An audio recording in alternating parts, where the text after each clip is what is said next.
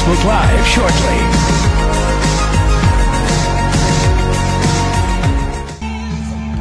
Hey, good morning, Drop Off Line Sports without the Star. Star's going to be back coming up, I think, either on Wednesday or on Thursday. But she will be back, and then, next week we start the whole school thing up again. So we'll have to figure something out as far as school is concerned. But Drop Off Line Sports from the driveway, it seems like it's been a long time since we've done Drop Off Line Sports from the actual school drop-off line, but really it hasn't been that long at all. Just a little bit over a month, and kids no longer have the opportunity to have a real summer. Hey, listen to this. Anybody guess who this is? The song's ending. Little power ballad right there in the background. Anybody recognize the power ballad? Uh-oh. You know who that is? Def Leppard. Power ballad, that was Europe and Carrie, by the way. Yeah, look, my man Delvin got it. It was Europe. Connie, good morning. Delvin, good morning. All right, last night, anybody want to hit the home run derby? Yeah, it was all right. I mean, it was entertaining. A little entertainment, right, last night? Everybody thought that Schwarber got screwed because, I mean, really, dad and son didn't follow protocol as what you're supposed to do. But, I don't know. It doesn't matter. It was entertaining, right? And you knew that dude was going to win because he's playing in his home park. Heath Butler, good morning. Stephanie, good morning. Corey Hall says top 5 Def Leppard for today. Corey, I think we did top 5 Def Leppard last week. Seriously. Barbara thought that Schwarber got screwed last night. Yeah, Harper and Dad didn't really follow protocol at all, did they? Brandon Reef, good morning. Colleen, good morning to you. I think we did, Corey, last week, top 5 Def Leppard, because I went, what did I do? Foolin', Photograph, Rock Till You Drop, Animal, and Rock of Ages. Yeah, I did that last week, I think. So we can think of another one later on today, but that's a good one. Stephanie, Connie, good morning. Schwarber did an awesome job. I thought overall it was pretty good. I thought it was pretty good overall. I did enjoy it. Really, this is kind of the down time of year. I would invite you to do this. You guys remember Austin Collie, right? Austin Collie used to be the wide receiver for the Colts. Had 3 really good years, and then obviously kept sustaining head trauma, concussions, and he had to stay away from the game. It was really good. Good morning, D-Weg, my man. Hope you and the family are okay. But Austin Collie joined me yesterday. It was a really good conversation. Really good. My advice to you is to check it out, 1070thefan.com. I promise you will really enjoy it with Austin Collie from yesterday. Mike Wells on yesterday, too. A lot of discussion regarding the Colts. A week and a day away from the Colts reporting to camp up in Westfield, and I'll be up there a ton for that. Colleen says she loved Austin Collie, still have his jersey. He was really good yesterday, too. Really good. Dan Orlovsky, by the way, joins us today. Dan Orlovsky, his whole thing, and good morning, Jay. Did you hear Indy got the Final Four in 2026? Final Four 2021. They should have it every 4 years. It doesn't need to go to stinking. It doesn't need to go to Minneapolis or. Listen, Final Fours. You ready? Final Fours: Indy, Atlanta, New Orleans, San Antonio. That's all you really need. That's it.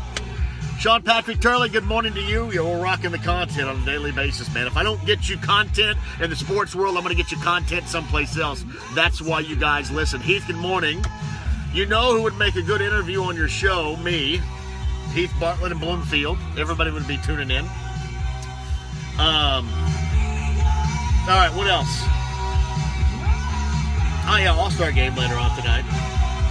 I mentioned Dan Orlovsky is going to join me today. Since the last time Dan was on the show, if you remember Dan, Dan was a former Colts quarterback, NFL quarterback, and he started writing for The Athletic.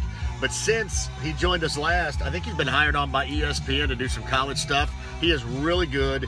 Dan Orlovsky later on today. I know what I found out yesterday. Have you guys seen this? All right. There is an event that annually, this might be actually biannually, but at least annually comes to town. It is called Horror Hound Weekend. You guys ever heard of Horror Hound Weekend?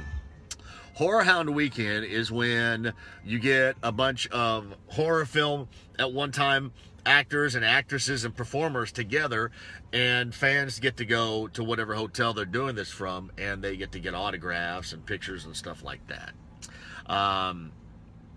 Yeah, see, Corey, I agree. 4-year rotation. Anyway, they do this a couple of times a year. Anyway, coming up at the end of August, it's going to be held at the Marriott, JW Marriott downtown. It is a Lost Boys reunion, and I just saw this yesterday. These are just some of the stars here. But Kiefer Sutherland and Jason Patrick will be there, signing autograph and taking pictures. But the rest of the list is incredible, like Lou Diamond Phillips, William Zabka, John Lawrence is going to be there, Martin Cove, who was the Cobra Kai sensei. You got to check this out. Horror Hound, I think horrorhound.com. But it is an awesome list of guests coming up at the end of August, and I've got to get a number of them on. I don't even do it justice by explaining it. It is so good. Kevin, good morning to you too. I mean, so good. Missing persons, destination unknown right here. But seriously, I don't even do it justice in explaining how good the list is. But I was talking about this because somebody brought up it was Corey Feldman's birthday yesterday, and somebody asked me, and Corey Feldman's like 47, which makes us all feel old, and I am. I'm 48. But we were talking about the best Corey Feldman movies, and my favorite is The Lost Boys, and then Stand By Me. Lost Boys, Stand By Me. But and Lost Boys reunion coming to Indy at the end of August. I love the film Lost Boys. I haven't heard about anybody else from that film being here, but Kiefer Sutherland and Jason Patrick's a pretty good find right there. Two guys that did some other stuff, and Kiefer Sutherland's been pretty big, man. Really good. Bruce, good morning to you. Where's Lainey? Lainey is at Nat Nats this morning. Lainey's got another day tomorrow where she's going to be at Nat Nats, and she'll be back coming up on Thursday right here. Heath Bartlett says license to drive. Some would agree with that. Brandon Reeves said, should the Steelers look to trade Le'Veon Bell now, since his agent said it's likely? It's his last year. I don't know if you're going to get anything out of him right now, but, I mean, if he's looking for more money the Steelers want to give, you might want to do that, right? I don't know. What do you think the trade market is for Le'Veon Bell? What do you think you get back if you're the Steelers for Le'Veon Bell right now?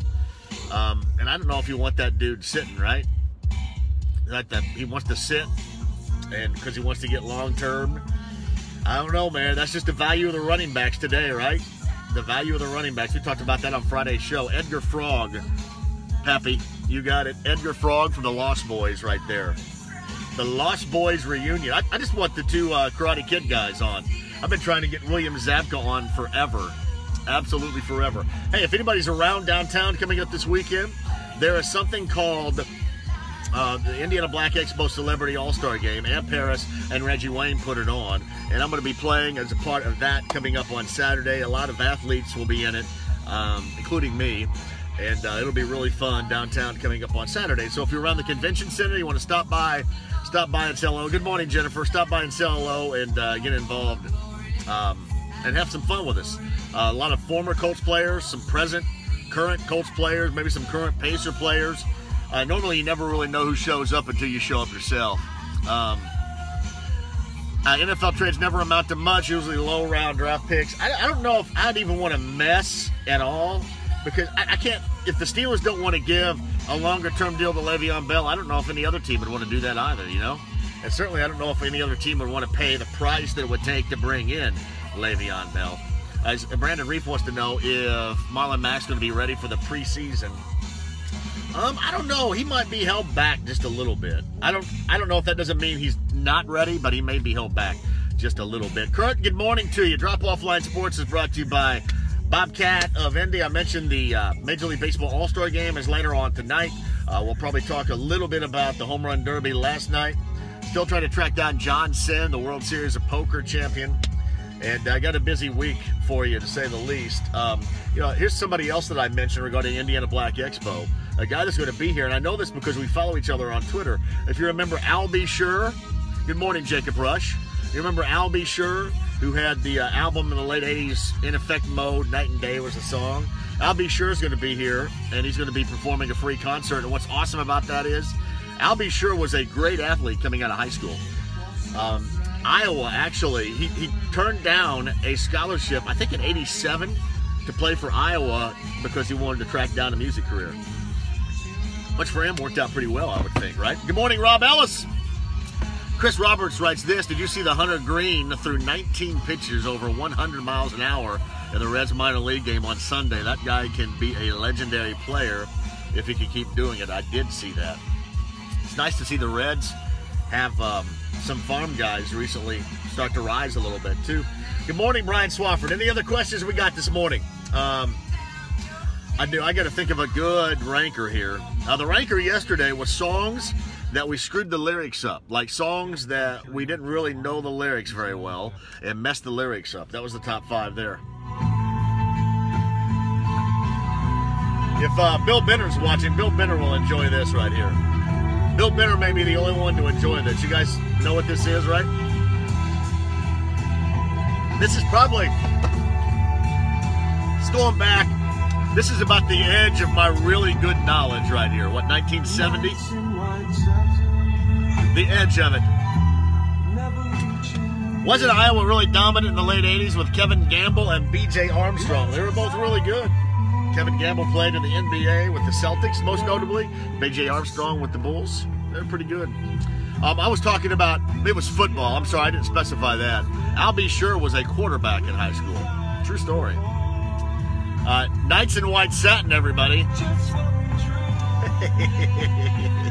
I think it's the first timer for this song on Drop Off Line Sports.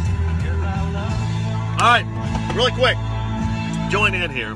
We were talking about this yesterday, and in fact, I shot a video.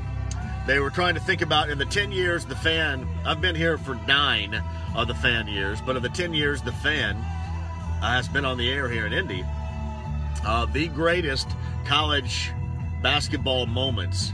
And of course, you know, we brought up, they were asking questions about Christian Watford's shot. Michael Grady and I were actually there.